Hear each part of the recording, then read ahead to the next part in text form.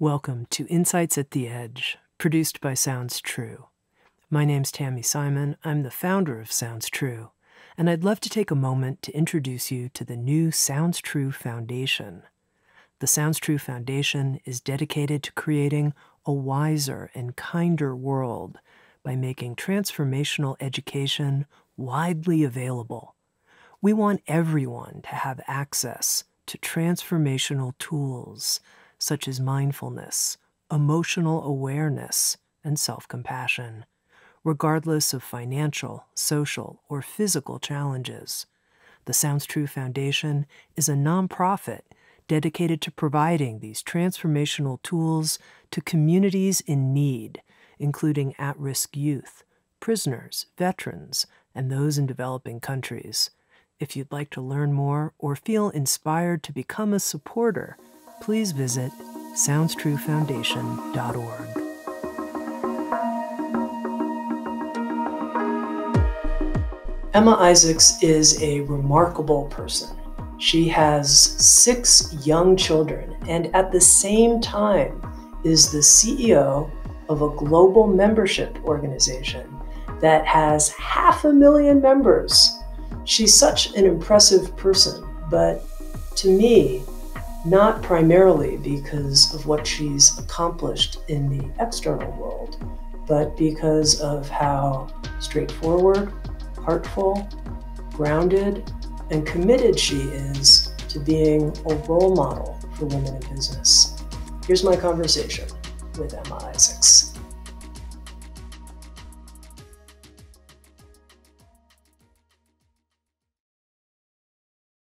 Emma, as the global CEO of Business Chicks, Australia's largest community for women that now has a Los Angeles branch, and the mother of 6 children, I have to ask the question that I think would be on anyone's mind hearing that. Your 6th child is just 10 weeks old, which is like, how do you do it? How are you doing it? As the words come out of your mouth, Tami, I can realize how crazy that sounds. And to anyone who asks me how many kids I have, I can now proudly say I have 6 kids. It's insane. And listen, it's been very challenging these past few months having them all at home, and 4 of my kids are school aged. So doing homeschooling, running from room to room and working out all the different software programs and trying to manage all that comes with that has been fun and games, let me tell you. But I mean, there's no intelligent answer as to why we had 6 kids. My husband and I have always said we wanted to live a really big life, and we sort of accidentally had the first and then accidentally had the second. And after 6, I can assure you that we're going to stop now. I think we've worked out how it happens. Uh-huh. And but look, it's a beautiful blessing. It's a beautiful, beautiful blessing. We had our 6th child just 10 weeks ago, as you said, and he was born on the first day of summer as the sun was rising here in Los Angeles, and we were in lockdown, obviously due to the pandemic, and also under a curfew. We had protests on our street for the Black Lives Matter movement. So we had helicopters whirring above us. We had police out front. And, it was a really beautiful, I suppose, contrast to, bringing him into the world with what was going on in the world. So we're very, very blessed to have him. And, yeah, we're going to stop there. 6 is enough, let me tell you. Okay, now I've heard it said many times to people, this saying, you can have it all.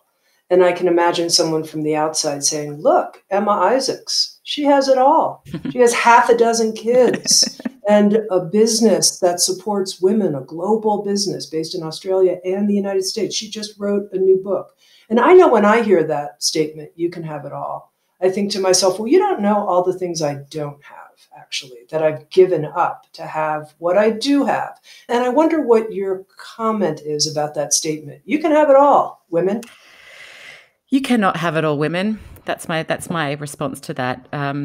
It's been said that you can have it all, but you can't have it all at the same time. And I'm a massive advocate for that. And I actually write about this in my new book, Winging It. And there's this theory that's called the 4 burners theory. And it has you imagine your life as, a cooktop stove. So you have these 4 burners going at any one time. And those 4 burners represent your family, they represent your friends, they represent your health, and they represent your social life. And it's been said to be successful, you have to have at least 3 of those burners switched off. And to be highly, highly successful, you need to have at least 2 of them switched off. So for me, my version of doing it all is really dialing up the burner of work and the burner of family. So I'm not out there running triathlons. I'm not out there, building a beautiful garden in the backyard. I leave that to my husband. I'm really just focused on the 2 things that I can do really well. And that for me has always been choosing my business and choosing my family, and everything else sort of pales in significance. So yeah, I'd say that to women, it's just not possible to be a really amazing leader, to run a not-for-profit, to exercise every single day, to grow the world's best herb garden. You have to choose a couple of things and do them really, really, really well. And what that's meant for me in my career and my life so far is saying no. It's meant saying no to so many different opportunities. And I've done that because when your why is so clear and when you're focused on the 2 priorities you have in your life, decision making becomes really, really easy. It's easy to say no to the things that you're not focused on. So for me, I'd really encourage any women out there, any people out there, it's for the dads and men out there as well, just to choose 2 things to do really well and focus all of your energy on those 2. Do you ever feel a sense of emptiness about what you haven't chosen? I don't, because this is a moment in time. I'm knee deep in parenting, and parenting, no matter how many kids you have, is a high contact sport. It requires all of your energy. It's up and down. It truly is a roller coaster ride. And, I'm so in it, and I've got to remember I chose it, right? I can't be a victim over something that I chose. So I never have that feeling of, oh, I wish I could, because if I wished I could, I would choose that. So there's not an emptiness, because I'm in a moment of time of parenting, and it's going to be like this probably for the next 20 years. And when 20 years passes, I can choose another priority, and that might be triathlons or being a world-class gardener. I don't know what's in store, but no, you can't regret what you choose. You can't regret what you choose. Now, I wanted to talk to you about something else, because you're very clear in your new book, Winging It, that you don't believe in work-life balance. And first, why don't you explain, what do you mean by that? You don't believe in work-life balance. Yeah, I mean, my career story is that I started my first business when I was 18 years old. So I look at your story, Tami, and there's so many different parallels, and we've walked a very, very similar career path. And when you are so clear on what you want to do with your life, and when you find what I call a good addiction, a passion. My business has always been a really great addiction for me. I don't really feel like I need to build something to escape from. Seth Godin says that. We've had Seth speak for us at Business Chicks in the past, and he says that, when you find, I'm paraphrasing here, but when you find what you're made to do, you don't want to set up a life that you have to escape from. So for me, I've never seen work as work and, home time as life. It's just one big challenge that we take on. The lines are very, very blurred. I don't have set hours that I keep. And yeah, for me, it's just one big happy life, and it all blends in. So I really encourage people to try and, obviously it's something we're told all the time, but to find something that we love doing so that we don't have to feel like we have to escape from it all the time, and have that balance. And for me, the concept of work-life balance, you get this vision of someone standing there with 2 scales in both their hands, right? And you've got to have the scales perfectly tipped every single day. And that's hard work. It's really, really, really difficult to get those scales in this perfect equilibrium every single day. It's never going to be like that. Sometimes your work calls you to work 14, 15 hours a day. And sometimes you have to be on the Zoom calls with your kids, or, with your partner at home, whatever situation you have at home. So I think when we chase this perfect kind of construct of having this balance, we just constantly feel less than. We constantly feel like we're failing at one thing. So I just like to see it as, do your best in both, and that might sound a little utopian, but for me, it's just manifested in one big life where, I am going to have to work more on some days, and I am going to have to be in my personal life and at home on other days, and that's perfectly acceptable. And I think if you can relax into that, and I think if you can lose your expectations of yourself and just try and enjoy the ride a little bit more and try and bring more fun and lightheartedness into your work and into your home life, then the work-life balance thing, it becomes a lot easier. I need to dig in a little deeper here because this is a question that's personally quite important to me because I'm with you. As you mentioned, there are some parallels in our life stories, many things that are different. I have not a number of kids, but 0 children. But that aside, in this notion of work-life balance, I'm a very passionate person about the work I do. The issue never comes up for me. But what I have found is that the people who work at Sounds True, the 125 or so employees who work at Sounds True, this is a really important issue to a lot of the people who work at Sounds True. And I've gotten feedback from people, Tami, I'm glad you're so passionate. We want work-life balance. So I'm curious what you think about that. Let's not confuse work-life balance, with passion. So you and I have found something that drives us. We're happy to do it probably 20 hours a day, perhaps a little bit less now. I'm not getting much sleep with a newborn, so I do appreciate my sleep a little bit more. And our situations are unique, and I'm in the same situation with my workforce. We employ about 40 people. They're actually all women in Business Chicks right now. We have had some men in the company in the past, but right now I'm employing approximately 40 women, and they come to me with the same challenges as well. And, I encourage them. The rules are the same. It really comes back to how you look at your work and how you see your work. And we're in the perfect storm right now to talk about work-life balance with working remotely and working from home.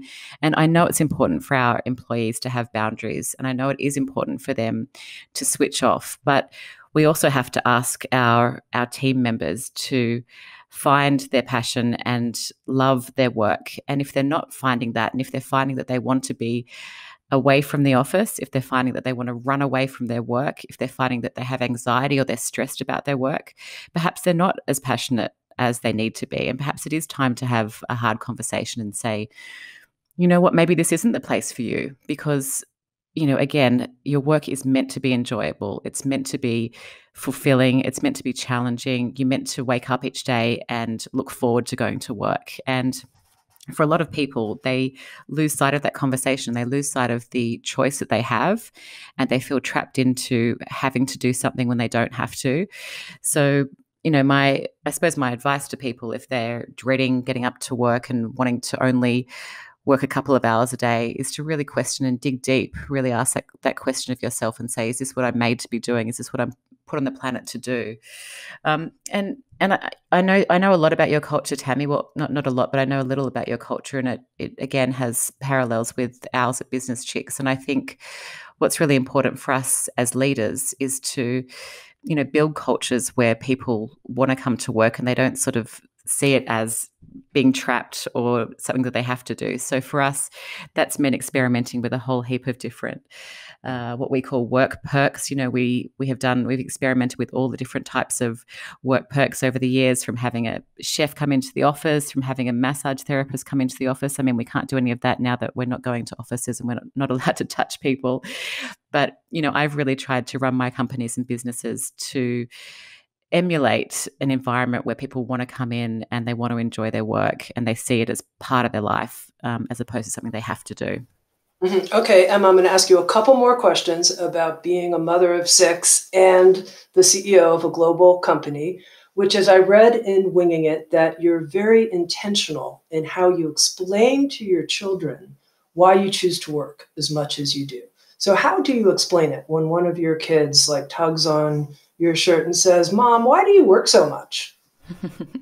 Yeah. And this is, my eldest is 11. So we've been having this conversation for, the past 9 or 10 years with all of my children. And, a wise woman once said to me when I had my first child, she said, as much as you look down into that little bundle in your arms, you look at that new baby and you look into their eyes and you say, I wonder what you're going to make of yourself. What are you going to make of this one wild and precious life? What are you going to get up to? What are you going to achieve? What are you going to impact? As much as you're asking that question of your little babies and your children as they grow, they're looking at you and asking the exact same question. So I've always been really inspired by that. My kids, whether they know it or not, they're looking at me and they're thinking, what is my mum getting up to? Who is my mum inspiring? What impact is she making in the world? So I'm very, very clear that I want to be a role model for women. I want to be a role model for my kids. And it really circles back to what we said before, Tami. It's about being so clear about why you're put on the planet. And I'm put on this planet to inspire people. I want to make life better for women. And if I keep coming back to that's my why and that's why I'm here, I can answer my kids honestly. And I'm not sure that they completely understand it yet, but it's my hope that as they grow and they find their careers and their passions, they'll look back and think, okay, my mum had it figured out. She had it sorted. And Emma, here's my last question in this vein, which is, in Winging It, you call guilt a wasted emotion, that it's not useful to spend time feeling guilty. But I'm curious if there are times when you feel guilty that your children need you and you're unavailable, or they express that they need you. What do you do when you feel guilty? I mean, it's simple to have this idea, it's a wasted emotion, but what do you do internally when you feel that way? Yeah, of course I feel guilty. I mean, I have chosen a career where I have to travel all the time, and that means that I'm away from my kids. I mean, I often try and bring them on trips with me, which has been really great. But of course I feel guilt. I mean, I don't think there's a mother or a father on the planet that hasn't experienced guilt, hundreds of times and regularly. And I do as well. I think the thing for me is working out how to manage that state and how to get out of it as quickly as possible. So it's completely acceptable to say, oh, this isn't working. I feel bad about this. I feel guilty. But we need to let those feelings inform the decisions we make, right? So it's about exploring that and thinking, do I want to change things? Am I traveling too much?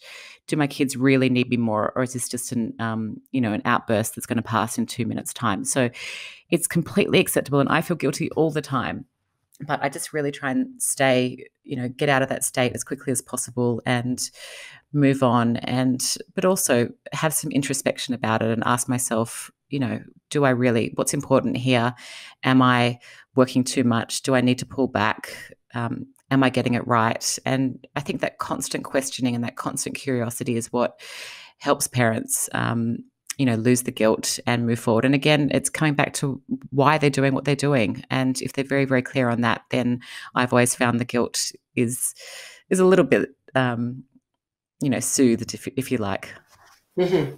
Now, your new book, Emma, is called Winging It. What do you mean by that title, Winging It? Well, I mean, I've spent the past 15 years talking with thousands and thousands of women in my role at Business Chicks, and it's been a really, really beautiful journey to uncover what holds them back and what propels them forward. And it really led me to write this book because the collective wisdom of these thousands of women is truly sacred. And unfortunately, it's still women who are plagued with quite a unique set of challenges. We often wait for permission. We often wait to be tapped on the shoulder.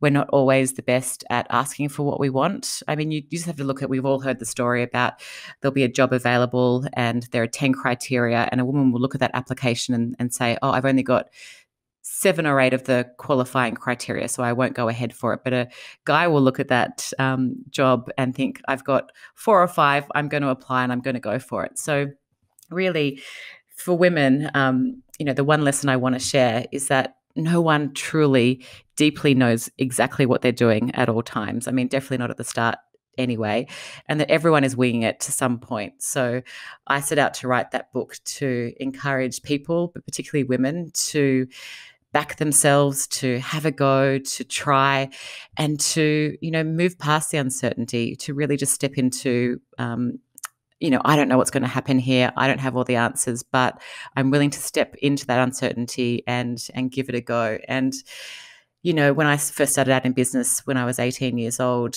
I read so many books, and I read so many books about goal setting and planning and every sort of management textbook, and I listened to all the amazing teachers, people like Tony Robbins and Kawasaki and Napoleon Hill, and they all taught us, how to plan and how to set goals, and no one had written a book on how to wing it. So I set out to write the Bible on winging it, and it's been a beautiful journey, sharing those stories and sharing that philosophy.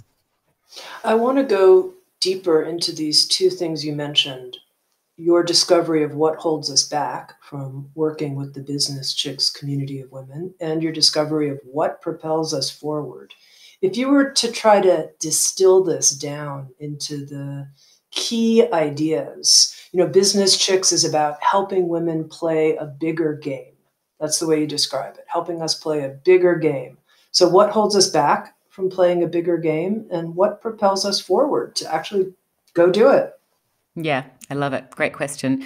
So firstly, let's clarify. I mean, people think that winging it is about being completely reckless, and they think it's about not having any plan at all. So we need to really define that more clearly. I'm never going to tell you just to jump off a cliff. I'm going to tell you to remember your parachute, because we have to do winging it responsibly. And there's definitely an art to winging it. And I've discovered 9 key rules to winging it, but you're going to have to read the book, Tami, for all of them. But let's talk about let's choose maybe 3 of them. So in terms of propelling people forward, I think the first rule is definitely to say yes and figure the rest out later. I mean, you did that with Sounds True, right? You made a decision. I'm going to start this business. I'm going to figure it out as we go.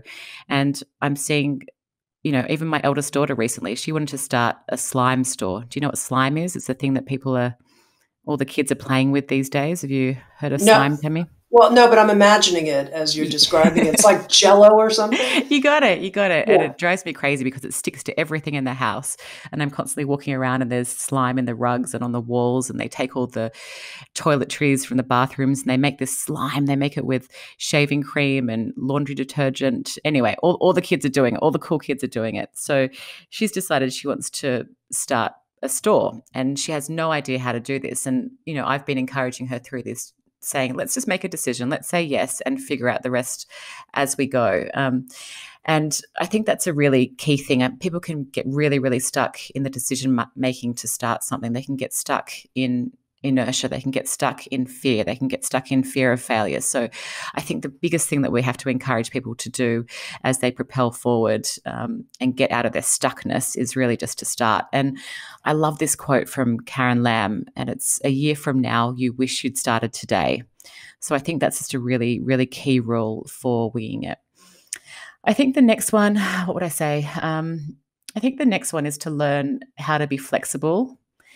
And I think it's about not being so set in a plan that you can't duck and weave and pivot. I mean, it's impossible to talk about this time without using the word pivot, but to change it up when you need. And we've been served up the biggest learnings this year with the turbulence of COVID, right? I mean, this is a just perfect storm for being flexible and trying to work it out on the fly. I had this big vision for my year this year. It involved a big live book tour with, hundreds of live events plus lots of travel. And, I even had a vision for my kids going to school, which, now it seems like a wild kind of vision.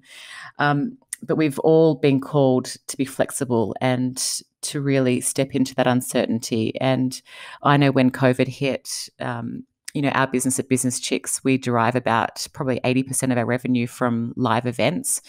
So we had to really sit down and, make a plan for how we were going to be flexible and how we were going to pivot. And we were able to do that really, really quickly because we all have the mindset of saying, okay, we've been dealt these cards, but we have to play these cards now. And so being flexible, I'd say, is a really, really key point for getting ahead. And I think the next and final one I'll draw upon, the rule of winging it, is really about believing in yourself. It's about believing in yourself enough to give your dreams a go. about 15 years ago now, I was invited to an event, and it was an event called Business Chicks. And I remember saying to the girl who invited me, I would never go to any event that calls themselves anything chicks. I mean, that's just so derogatory to women. It's insulting. That's a terrible name. I'm a serious entrepreneur. And she said, look, Em, get over yourself and just come along to this event. You're going to love it. And I remember walking in that room and seeing the music was playing, and there were hundreds of women there, and they were high-fiving and they were giving each other hugs, and it was just the most electric atmosphere. And I remember walking in thinking, what do we have here? And I went back to my office. I was running a recruitment company at that time, and I passed around my credit card to the 25 or so women sitting there. And I said, every single person in this office, become a member of this organization, and let's really get behind it. So we bought 3 tables to the next event, and we all became members. And at that next event, I learned that the business was for sale. And my general manager of the recruitment company, she leaned into me and she said, you're going to buy it, aren't you, Em? And I just had this experience of, it was almost an out-of-body experience. Every single cell in my body became activated. I felt more alive. I started, I sat up straighter. I just knew in my heart of hearts that I had to have this conversation to buy this business. Now, if you'd looked at my situation back then, you probably would have said to me, Emma, don't do this. You've got a strong, successful business in your recruitment company. You're making profits. You've got, your life is cruising. You're doing really well. Don't even consider doing this. And I remember when I was considering buying Business Chicks, I even went out to a couple of management consultants and had them run the numbers, and they both came back and said to me, there's no way you should buy this business. It's not even really a business. Just forget about it. And they also told me I had no experience to run an events business and a membership organization. But I believed in myself, and I knew, because my body was giving me all these cues, that I had to go for it. And we've been able to grow that organization from 200 members to now having a global reach of just under 500,000 women. And that was because, I backed myself. I believed in myself enough to give that dream a go.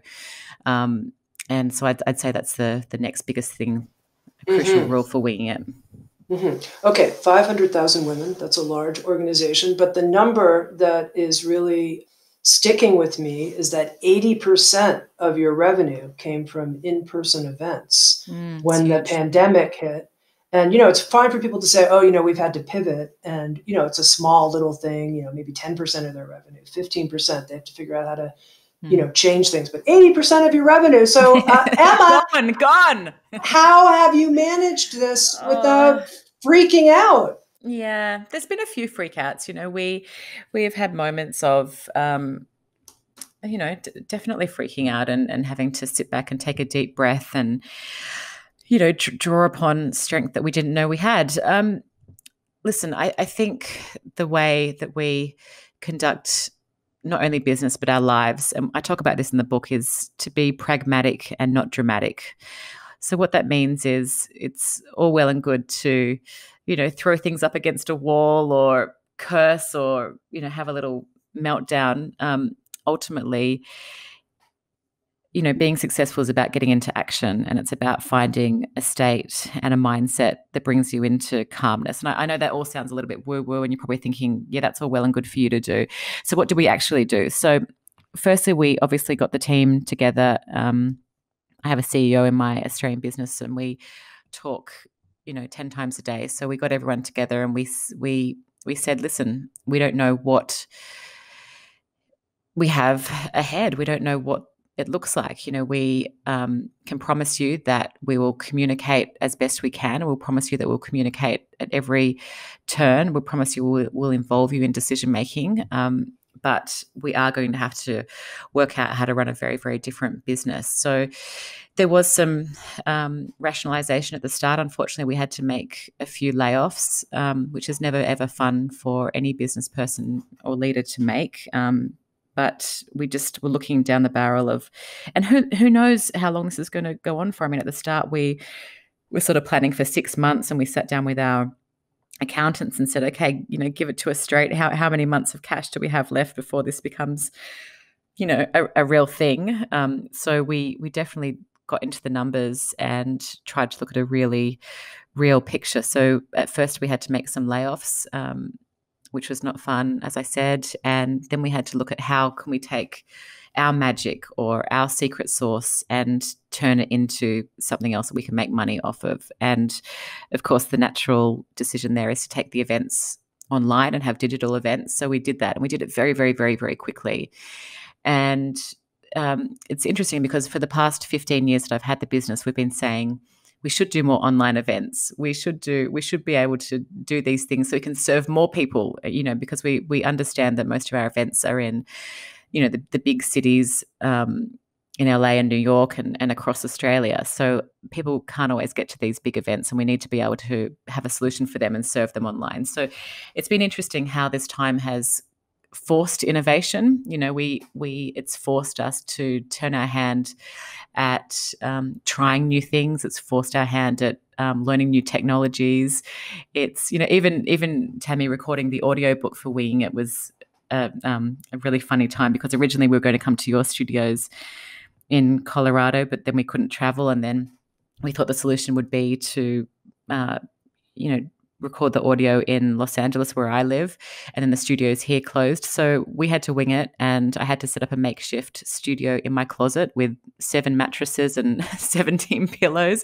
And, we got it done because ultimately, this time is all about finding solutions, and this time is about having the right mindset. And, really it's easy for me to say, and it's easy for you to say, because we are tremendously privileged, and we have roofs over our heads, and we have strong businesses that we've been building for many, many years. But, I don't want to trivialize this time for people who are doing it really, really, really, really tough. And, I definitely come back to being grateful for the opportunities that I've had that, show me that this too shall pass. And I know we'll have a strong business when we emerge from it. But for us, it's meant, going online. It's meant, unfortunately, making some layoffs. It's meant communicating at every single turn and, believing it's going to be okay, because ultimately that's what we've all got to be doing in this time. Well, I love this teaching about being pragmatic and not dramatic. Very memorable. And I'm curious, when you find yourself in a drama, like you feel this drama inside, like clearly I'm being dramatic here, I'm going on and on, just inside yourself, in your own head with yourself, or how do you get out of that and find your pragmatic voice? I talk about this a little bit in the book as well, because I think it's a muscle that needs to be flexed. It's not like you just wake up one day and say, hey, I'm going to be calm and all Yoda-like, and suddenly I have all this I don't know, I suppose calmness is the word. And we talk about in the book about calmness is a superpower, but it is a skill that can be cultivated. And for me, people are always saying to me, if you're any more calm, you'd be dead. I think that's a compliment. I think that's a compliment. It is, yeah. But I have spent the last, I'm 41. I just turned 41. And I really have spent most of my adult life trying to explore ways to control my emotions and funnel them in the right way. So, I don't want to at all tell you I'm a world-class meditator. I'm not. But, I have really tried to practice techniques that, that bring in calmness to each situation. And I think if you can sort of helicopter up a little bit and, try and look at your life from a really high vantage point, and you can see that any drama that comes along is only going to be a moment in time. If you can kind of have that outlook or that philosophy that it's in 10 years' time, is this really going to matter? In 10 years' time, is this really going to matter that my business lost 80% of my revenue, its revenue? In 10 years' time, is it really going to matter that my kid was sick and had to miss school for a month or so? So really just trying to have that long-term view of your life and seeing everything as just a moment in time. And it's been my philosophy. I'm not for one that, of course, you've got to vent when things don't go your way. Of course, you've got to vent, and everyone's got to find the, their version of venting. And, for me, it might be about pouring a glass of wine and just taking a moment. It might be about getting on a call to my best friend and, having it out and allowing myself some moments to say, oh, woe is me, and why me, and this is terrible, and why do these things always happen? But it's similar to the guilt thing. If we can try and work out how to make that time shorter, and we can get into action after the drama's just happened, I've always found that's the best method for being pragmatic and not dramatic. Mm-hmm. Now, you shared a little bit with us, Emma, about the origin story for you with Business Chicks, how you purchased that company at a young age. Tell us a little bit about your decision to move Business Chicks from Australia to opening a Los Angeles branch. I imagine, that's a big, huge deal. You're a big fish there in Australia. You have a successful company. You have a whole life there. Really? You're going to take this big risk and bring Business Chicks to the United States? Yeah, I would never forget the day that we packed up our lives and we were on the sidewalk at Sydney Airport, and we had our 17 suitcases, and at that time I had 4 kids, and it was just such a whirlwind that we were all there, and we'd forgotten to dress the baby, so we had our 17 suitcases, little naked 3-month-old baby that we'd forgotten to dress because it was just so fast and kind of so turbulent, the decision that we made. But really the origin for that story, and I'm going to name drop here, and I don't feel bad about it at all, but one of the best perks or parts of my job is I get to go to Necker Island in the Caribbean every single year, and we run this beautiful leadership gathering for leaders there. And Richard Branson owns that island and generously hosts us each week we go there. And I remember one morning we were up at the breakfast table, and it happened to be a bunch of Aussies, Australian women there. And he was asking one of the women about their business, and she was explaining, what she did and how she did it. And he paused and he looked at her and he said, is it even possible to make money in Australia? And he didn't mean that, to be rude, or he wasn't trying to put her down in any way, but we all sort of looked at him. And it was like one of these moments of, the mic dropped, and we all, and for me, certainly it was an aha moment. I thought, here's a guy, he's a self-made billionaire, and he has businesses all around the world. And for him, Australia is just this little, it's a little island that we dropped in the ocean, which it kind of is. And is it even possible to make money there? And that just one little throwaway line sort of opened my thinking. And, I've always been a huge traveler. I always seek information from other places. It's not as if I just have only lived in a bubble in Australia, but that line had me think, wow, okay, we really need to step it up here. We really need to have a more global outlook. We really need to, as you said before, play a bigger game. And if I'm trying to encourage my community of 500,000 women to play a bigger game, then I have got to be that person for them. So we started, going back and forth between Australia and the US, and we eventually did, a series of launch events that were fabulous. We filled ballrooms in New York and San Francisco and Los Angeles, and it was exactly like it was in Australia, as I described before. You walk into that room, the music is pumping, everyone's high-fiving each other, everyone's hugging each other, and it's just the sisterhood on steroids. And it was exactly like that in America, but with American accents, which was kind of cool.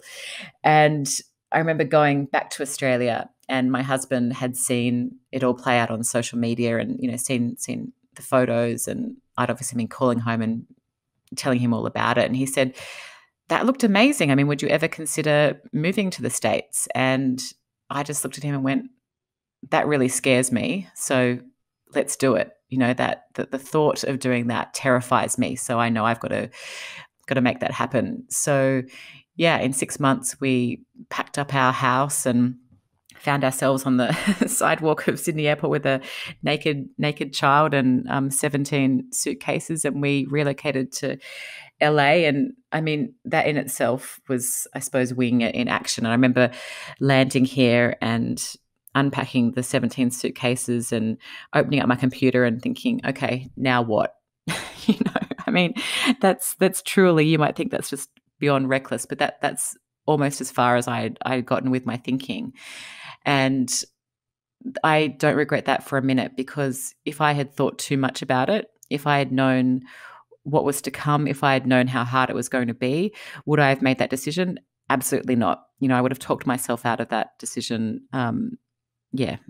many, many months before.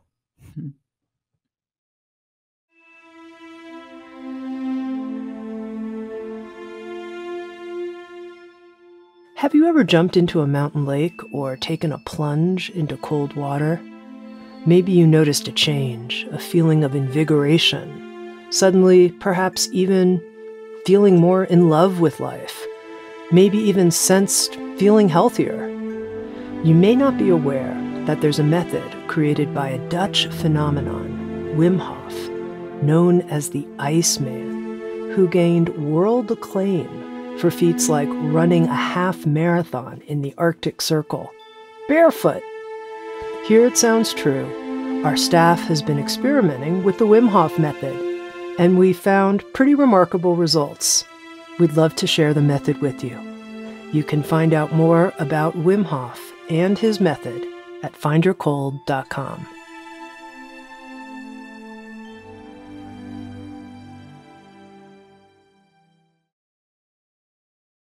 Now, Emma, clearly you embody winging it. No one, I think, would question that. You are an embodiment of winging it, and that story illustrates it.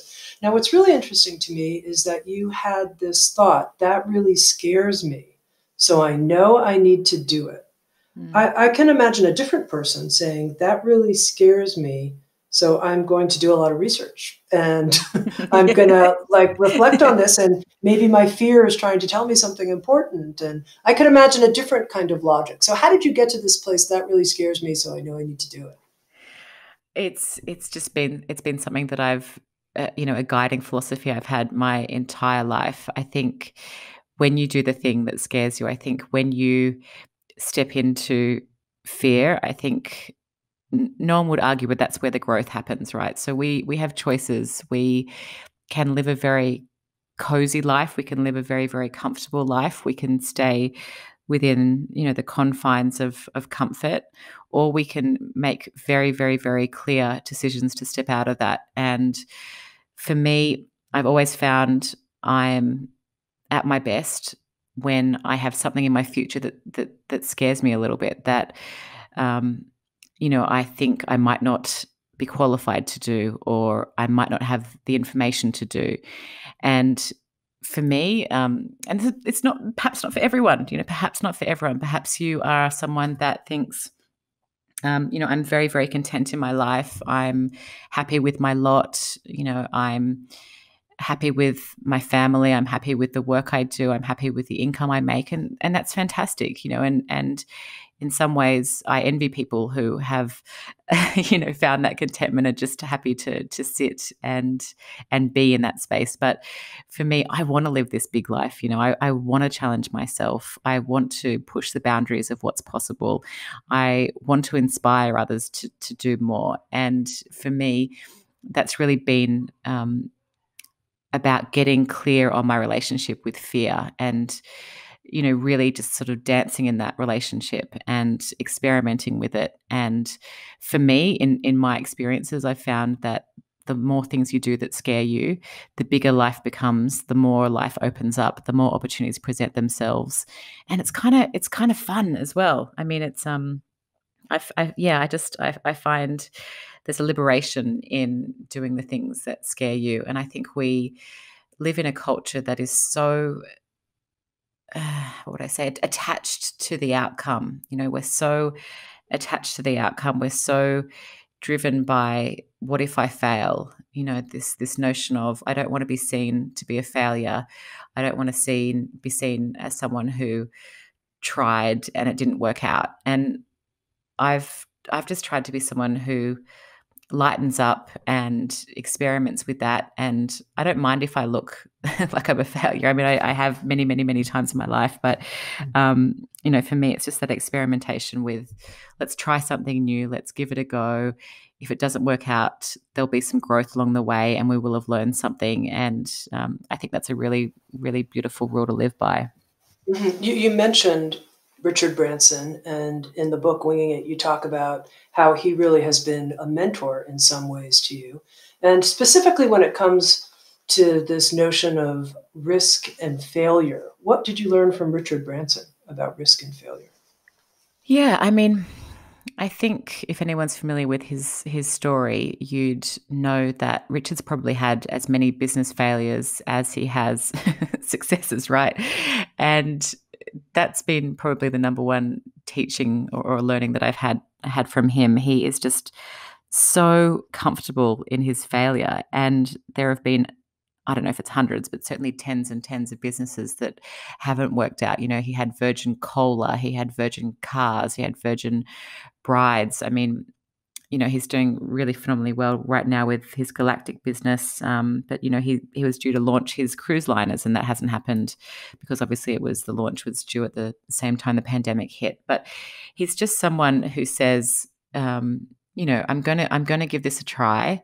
I don't know if it's going to work out. And he just has zero fear of failure. He just doesn't mind what you think of him, and he doesn't mind, you know. And again, I get it. Look, he's a billionaire with deep pockets, and you know, for a lot of people, that's completely inaccessible. For me, it's inaccessible. We do have to go forth and wing it responsibly. But for him, he's just gotten really, really clear on the fact that this may not work, and I'm totally cool with that. So I think that's been a huge lesson for me that he's taught me. I think another thing he's taught me is just to have fun in business. You know, he's always the first one on the dance floor. Whenever we get to go to Necker Island, he's the first one to dress up. He's the first one to play pranks on his team.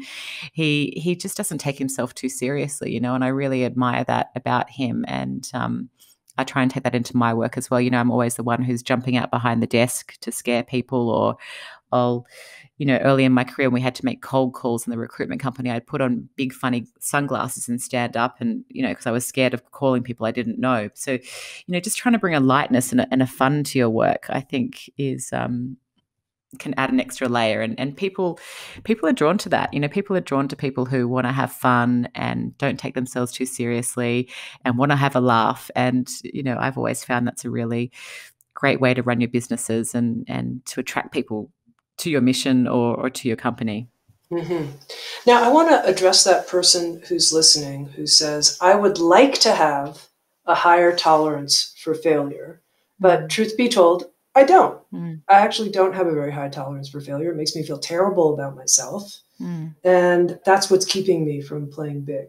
And I understand that. I mean, I think being an Australian living in the US now, I've got a unique perspective on failure, and there's a cultural, more of a cultural acceptance, I would say, in the US for failure than there is in Australia. And, you know, even in Silicon Valley, there are a lot of investors who won't invest in your business unless you can show them that you've had 2 or 3 failures in business, which I kind of find super cool. And I suppose what I'd say to that person out there is it's about practicing. And if you're putting yourselves into a position where you're not allowing yourself to fail, then you're not getting better at it.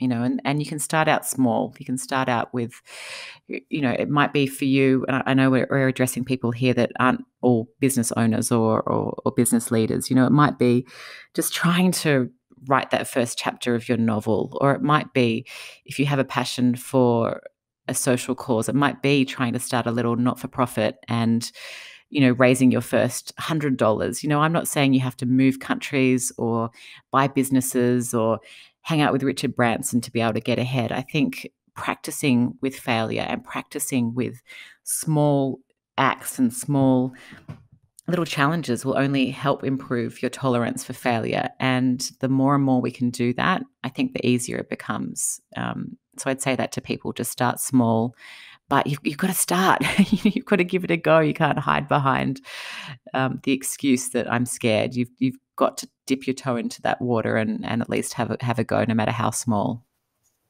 Mm-hmm. Now, you mentioned that when you were first introduced to business chicks, you had this negative response to the word chicks.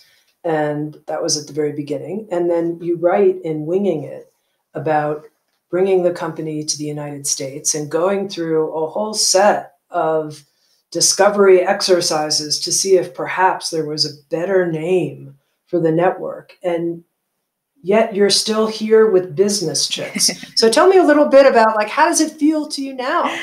Oh, I mean, if you could be a fly on the wall of our marketing meetings in our boardroom, you would, have played witness to some pretty lively conversations over the years. So I mean, there again, culturally, the name Business Chicks doesn't work as well as it does in Australia. I mean, there we have 15 years of legacy. We are a great brand. We've brought speakers to the stage there as diverse as Ariana Huffington, Richard Branson spoken for us 6 or 7 times. We've had Seth Godin, Kate Hudson, Nicole Kidman, Brené Brown, Elizabeth Gilbert. I mean, all the greats. And so we've built a really, really successful and beautiful business in Australia with that name. And so the connotation with Business Chicks, or the brand surrounding that name, is positive. There's not a negativity around it as there was in the States when we first started. I think I can't remember who said this to me, but I can't labor the point enough. In business and in life, you're not going to be for everyone.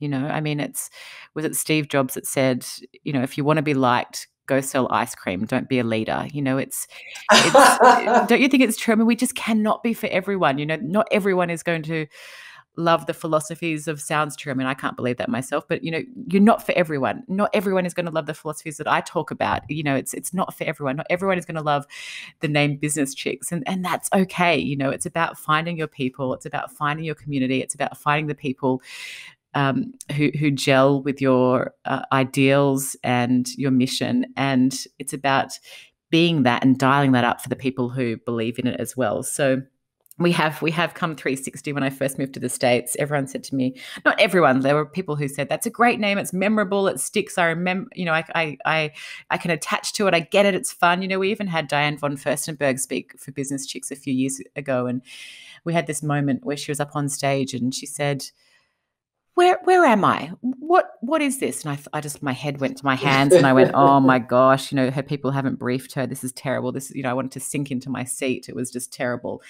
And, the MC said, what do you mean, Diane? You're at Business Chicks. It's, it's this community for women where all around the globe, and it's an amazing thing. She said, no. She said, I know that. I know where I am. She said, I just want to say, I love it. It's special. I get it. We can be in business. We can be chicks. I love it. And she got it. So I think you've got to just dial up your uniqueness, right? You've got to dial up what makes you special. And while I used to be ashamed of the name at times, and while I used to think, oh, how's this going to be received? I think if you're so sure of yourself, and if you're sure of your name, and if you can step into that and really own it, you're not going to be for everyone, and you're going to find the people who are attracted to it, and that's who you're for. You've got to focus on those people, not spend your time looking sideways, not worrying about what people are saying about you, not worrying about the people you're not for. You've got to be there for those who get it, and you're not going to be for everyone. I want to be a business chick. You are a business chick. Okay, good. Yeah. It makes me kind of want to, like, shake my booty. You can do that. You can shake your booty. Yeah, that's what comes up for me. That's good.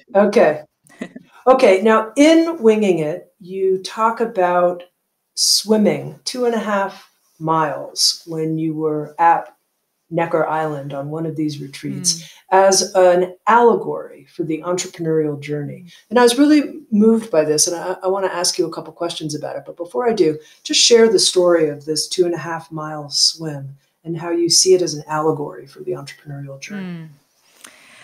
Yeah, it was and remains a huge lesson and driver for me in my career. So, as I said to you, I get the tough gig of going to Necker Island each year, and each trip that we do, Richard says, "Okay, we're going to go across to."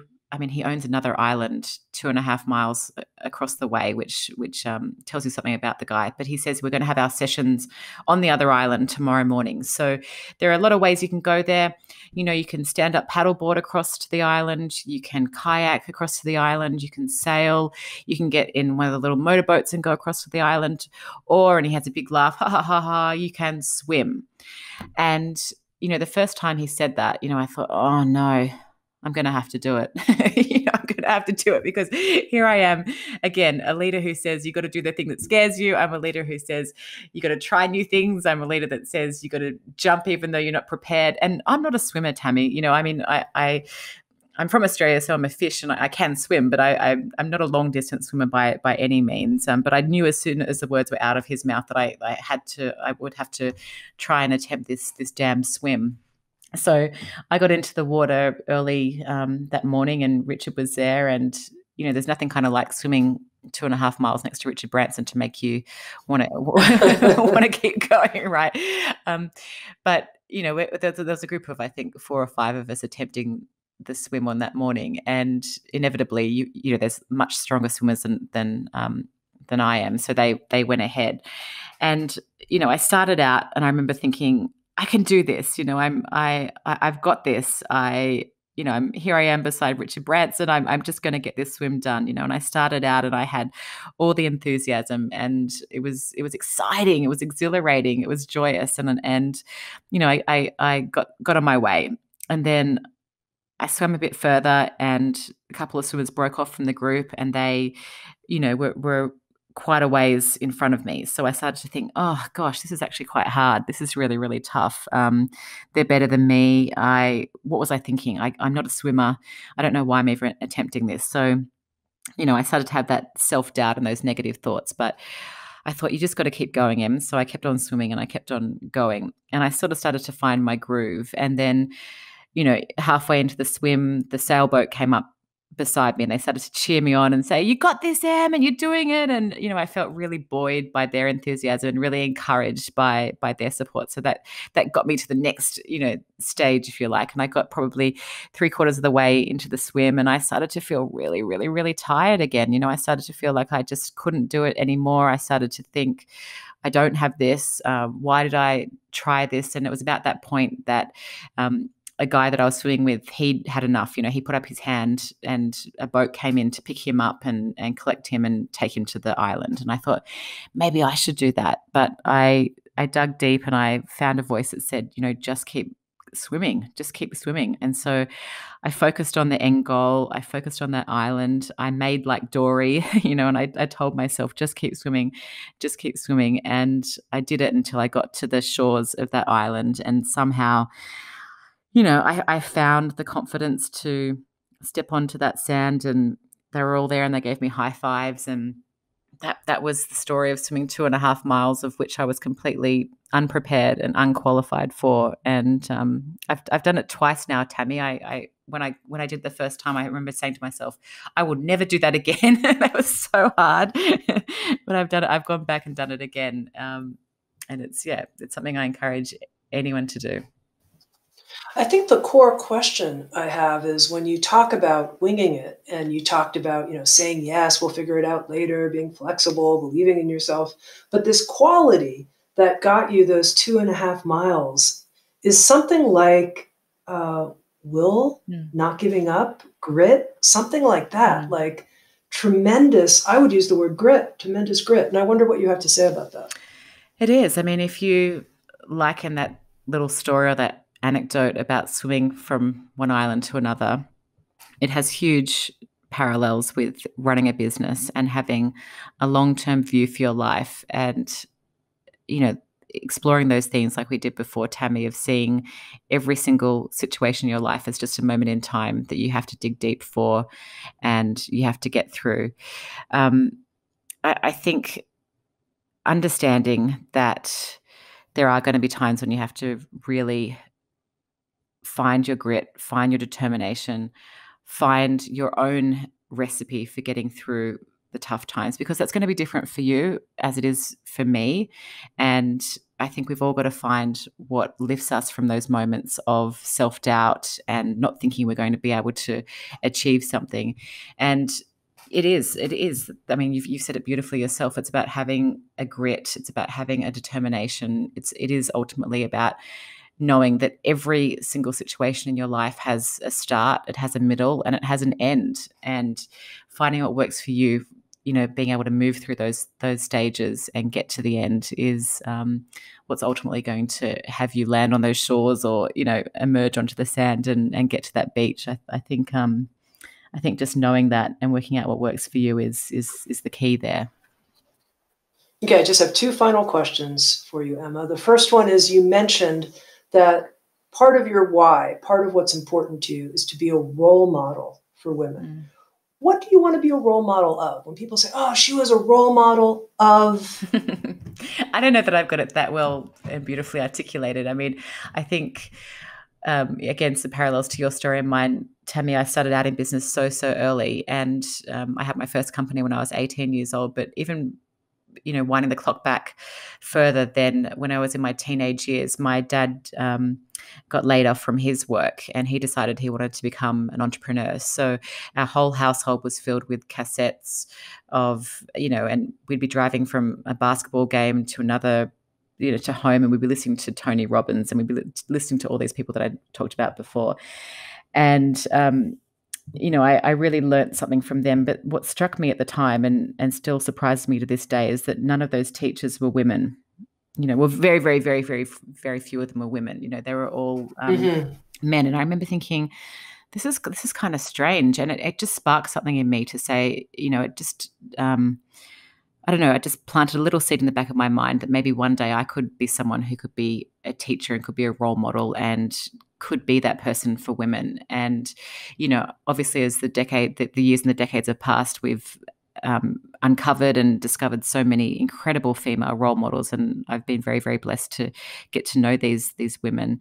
But I think that's what really was the key source of the motivation. So to finish that sentence, what do you want to be a role model for? I think it's a very, very broad thing, but I want to be a role model for women. I want to be a role model for having people believe that anything is possible. I came from a family that was very lower middle class. We didn't have any money. We had a beautiful, beautiful, beautiful childhood, but there was nothing in my childhood that left clues to say that I could be a successful entrepreneur. There was nothing in there that would have you think that my life could turn out as it has, and hopefully how it will do. So I want to be a role model to say you don't need to have a huge amount of money to get ahead. You don't need to have an exemplary education. I dropped out of university after 6 months and I still got to where I am today. You don't need to have a rule book to get to where you want to go. So I want to be a role model for women to show them that anything's possible. I love it. And then my final question, this podcast series is called Insights at the Edge. And I'm curious often what people's growing edge is. Like right now in my life, this is the challenge I'm working with. This is my growing edge. What would you say? My growing edge, and I love this concept of living at the edge because it's where I spend most of my time. Let me tell you, I spend most of my time either on the edge or flying off of it. My growing edge is around grace. It's around doing things gracefully. It's about spending time in as much grace as possible. It's really about how we all move forward together in uncertainty, and it's about how we graciously share, and it's about how we support one another, and it's about how kind we can be to one another. So I'd say my growing edge is how to spend more time in grace, how to wake up in gratitude and end the day in gratitude. But for me, it all comes back to this notion of grace. What a beautiful answer. Emma Isaacs, I've enjoyed talking to you so much. You are so inspiring. What an incredible human you are. Oh, thank you so much for having me on the show, Tami. It was an absolute privilege and an honor. So thank you so much for your time. Emma Isaacs, the author of the new book, Winging It. Stop thinking, start doing. Thank you for listening to Insights at the Edge. You can read a full transcript of today's interview at SoundsTrue.com/podcast. And if you're interested, hit the subscribe button in your podcast app. And also, if you feel inspired, head to iTunes and leave Insights at the Edge a review. I love getting your feedback, being in connection with you, and learning how we can continue to evolve and improve our program. Working together, I believe, we can create a kinder and wiser world. SoundsTrue.com, waking up the world.